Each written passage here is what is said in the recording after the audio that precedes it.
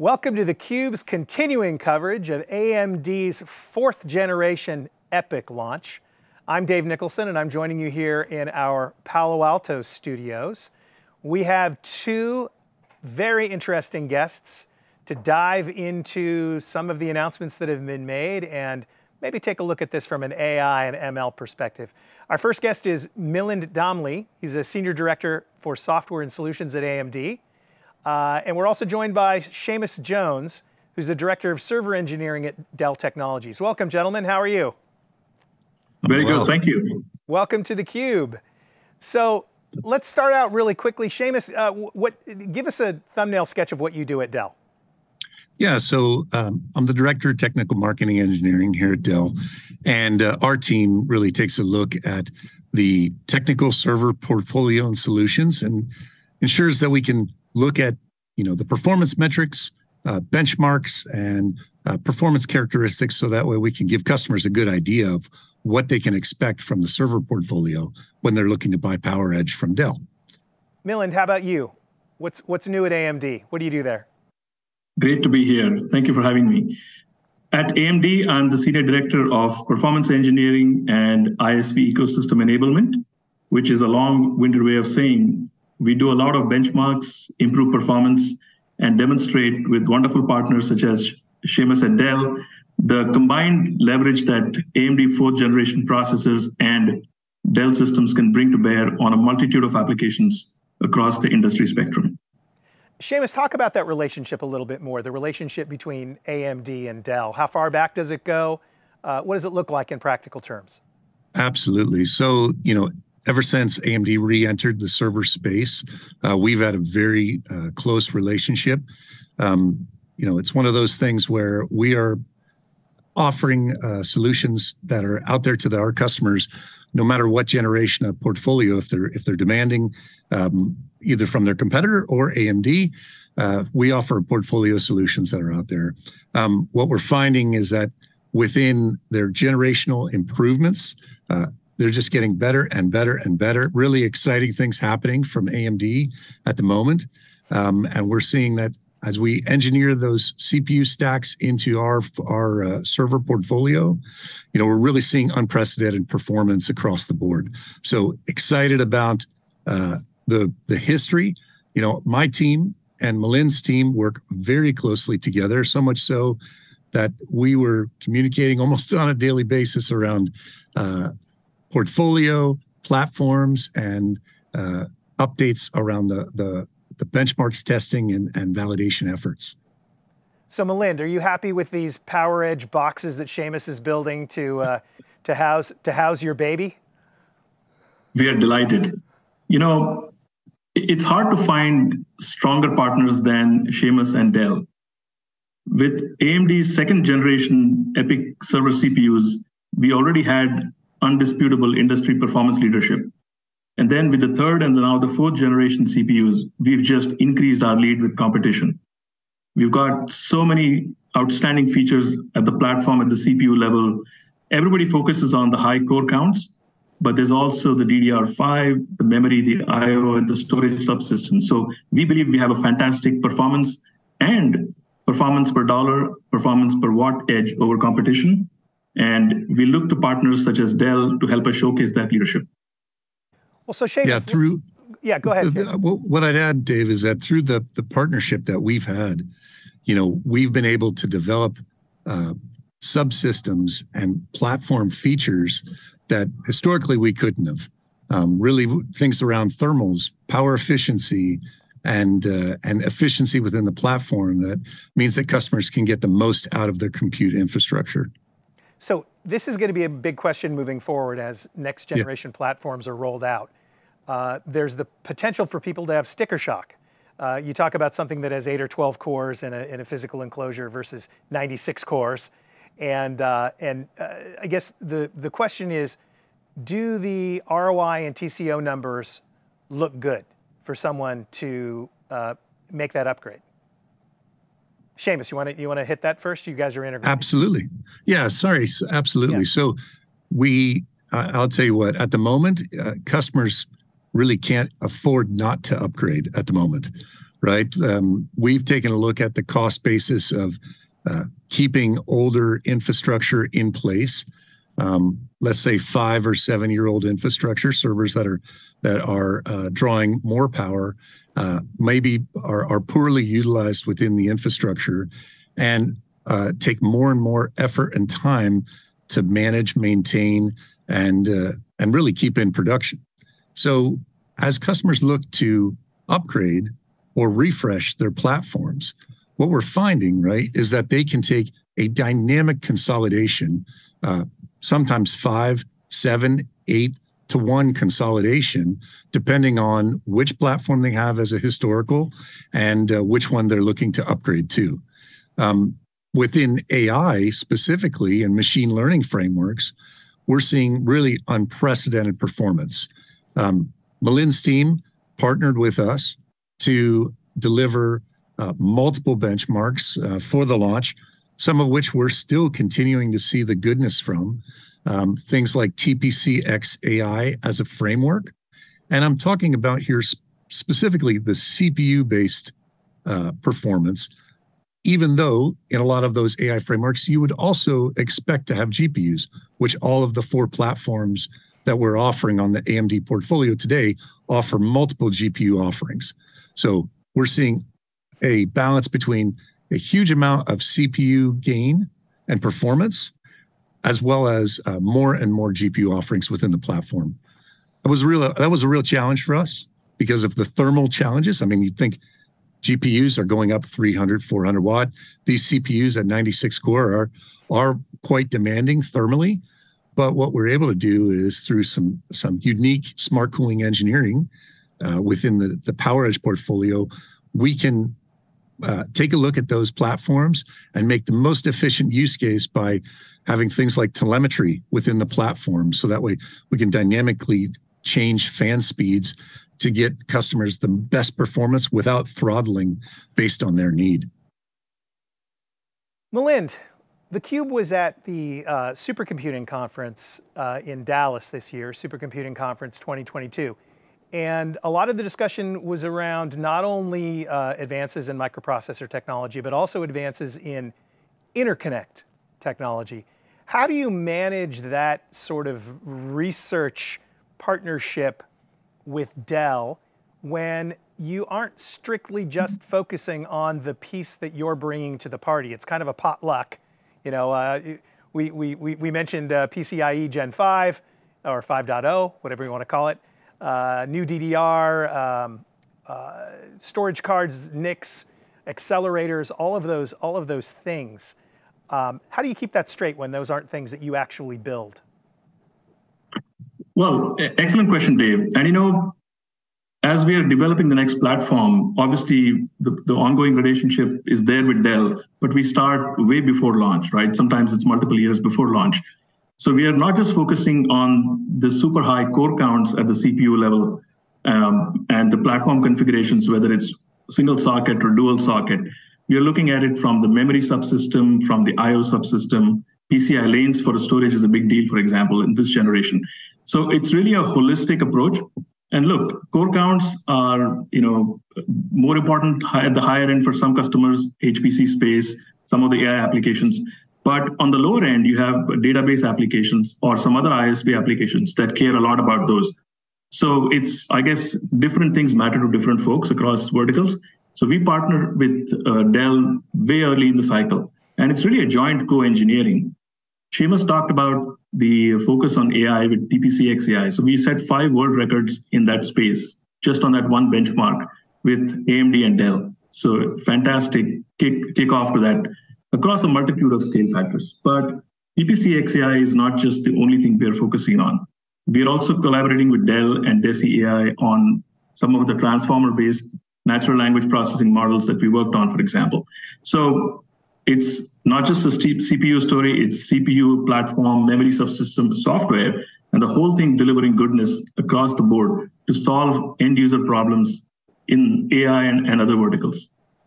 Yeah, the two of you are at the tip of the spear from a performance perspective. So I know it's easy to get excited about world records, and they're fantastic. I know, Seamus, you know that end user customers might immediately have the reaction, well, I don't need a Ferrari in my data center, or what I need is to be able to do more with less. Well, aren't we delivering that also? And you mentioned, Milind, you mentioned natural language processing.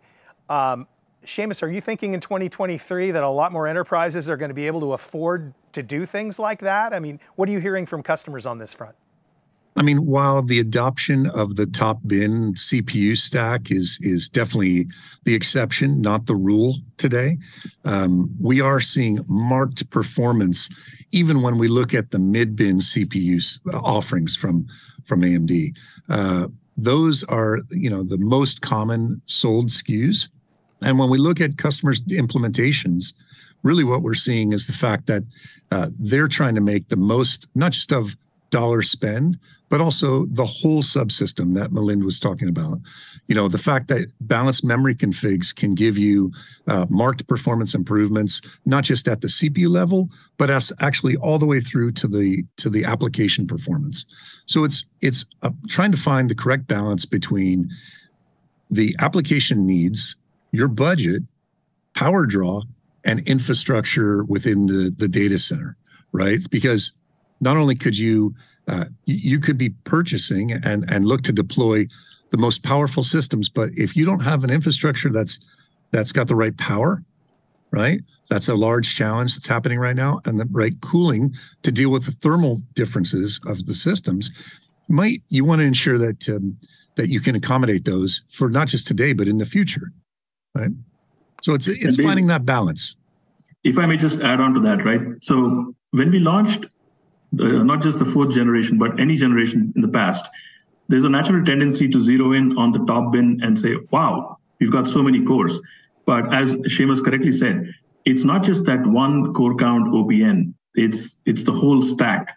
And we believe with our 4th gen CPU processor stack, we've simplified things so much. We don't have dozens and dozens of offerings. We have a fairly simple SKU stack, but we also have a very efficient SKU stack. So even though at the top end we've got 96 cores, the thermal budget that we require is fairly reasonable. And look, with all the energy crisis going around, especially in Europe, this is a big deal. Not only do customers want performance, but they are also super focused on performance per watt. And so we believe with this generation, we've really delivered not just on raw performance, but also on performance per dollar and performance per watt. Yeah, and it's not just Europe. We're here in Palo Alto right now, which is in California, where we all know the cost of an individual kilowatt hour of electricity, because it's quite high. So thermals, power, cooling, all of that goes together, and that drives cost. So it's a question of how much can you get done per dollar. Seamus, you made the point that you don't just have a one size fits all solution. That it's fit for function. I'm curious to hear from the two of you, what your thoughts are from a general AI and ML perspective. We're starting to see right now, if you hang out on any kind of social media, the rise of these experimental AI programs that are being presented to the public. Some will write stories for you based on prompt. Mm-hmm. Some will create images for you. One of the more popular ones will create sort of your superhero alter ego for, I can't wait to do it. I just got the app on my phone. So those are all fun and they're trivial, but they sort of get us used to this idea that, wow, these systems can do things, they can think on their own in a certain way. What do you see the future of that looking like over the next year in terms of enterprises, what they're going to do with it? Milind, yeah. I can go first. Yeah, sure. Yeah, good. So the couple of examples, Dave, that you mentioned are, I guess it's a blend of novelty and curiosity. People using AI to write stories or poems, or even carve out little jokes, check grammar and spelling. Very useful, but still, kind of in the realm of novelty. In the mainstream, in the enterprise, look, in my opinion, AI is not just going to be a vertical, it's going to be a horizontal capability. We are seeing AI deployed across the board once the models have been suitably trained for disparate functions ranging from fraud detection or anomaly detection, both in the financial markets, in manufacturing, to things like image classification or object detection that you talked about in the sort of a core AI space itself, right? So we don't think of AI necessarily as a vertical, although we are showcasing it with a specific benchmark for launch. But we really look at AI emerging as a horizontal capability. And frankly, companies that don't adopt AI on a massive scale run the risk of being left behind. Yeah, absolutely. There's an AI as an outcome is really something that companies, I think of it in the fact that they're adopting that, and the frameworks that you're now seeing as the novelty pieces that Milind was talking about is really indicative of the under the covers activity that's been happening within infrastructures and within enterprises for the past, let's say, 5, 6, 7 years, right? The fact that you have object detection within manufacturing to be able to do defect detection within manufacturing lines. Now that can be done on edge platforms all the way at the device. So you're no longer only having to have things be done, in the data center. You can bring it right out to the edge and have that high performance, inferencing training models. Now, not necessarily training at the edge, but the inferencing models especially, so that way you can, have more and better use cases for some of these instances. Things like, smart cities with video detection, so that way they can see. Especially during COVID, we saw a lot of hospitals and a lot of customers that were using image and spatial detection within their video feeds to be able to determine who and what employees were at risk during COVID. So there's a lot of different use cases that have been coming around. I think the novelty aspect of it is really interesting, and I know my kids, my daughters, love that portion of it. But really, what's been happening has been exciting for quite a period of time in the enterprise space. We're just now starting to actually see those come to light in more of a consumer relevant kind of use case. So the technology that's been developed in the data center around all of these different use cases is now starting to feed in, because we do have more powerful compute at our fingertips. We do have the ability to talk more about the framework and infrastructure that's right out at the edge. I know, Dave, in the past, you've said things like the data center of, 20 years ago is now in my hand as my cell phone. That's and right. And that's a fact. And it's exciting to think where it's going to be in the next 10 or 20 years. 1 terabyte, baby. Yeah. 1 terabyte. Yeah, It's mind-boggling. exactly. It's mind-boggling. Yeah. And it makes me feel old. Yeah, me too. And Seamus, that all sounded great. All I want is a picture of me as a superhero, though. So you guys are already way ahead of the curve. With that, on that note, Seamus, wrap us up with kind of a summary of the highlights of what we just went through in terms of the performance you're seeing out of this latest gen architecture from AMD. Absolutely. So within the TPC XAI frameworks that Milind and my team have worked together to do, we're seeing unprecedented price performance. So the fact that you can get 220% uplift gen on gen for some of these benchmarks, and you can have a 5-to-1 consolidation, means that if you're looking to refresh platforms that are historically legacy, you can get a huge amount of benefit, both in reduction in the number of units that you need to deploy and the amount of performance that you can get per unit. Milind had mentioned earlier around CPU performance and performance per watt, specifically on the 2-socket 2U platform using the 4th generation AMD EPYC. We're seeing a 55% higher CPU performance per watt. That is when, for people who aren't necessarily looking at these statistics every generation of servers, that is a huge leap forward. That combined with 121% higher spec scores, as a benchmark, those are huge. Normally we see, let's say, a 40 to 60% performance improvement on the spec benchmarks. We're seeing 121%. So while that's really impressive at the top bin, we're actually seeing, large percentile improvements across the mid bins as well. Things in the range of like 70 to 90% performance improvements in those standard bins. So it's a huge performance improvement, a power efficiency, which means customers are able to save energy, space, and time based on their deployment size. Thanks for that, Seamus. Sadly, gentlemen, our time has expired. With that, I want to thank both of you. It's a very interesting conversation. Thanks for being with us, both of you. Thanks for joining us here on theCUBE for our coverage of AMD's 4th generation EPYC launch. Additional information, including white papers and benchmarks, plus editorial coverage, can be found on doeshardwarematter.com.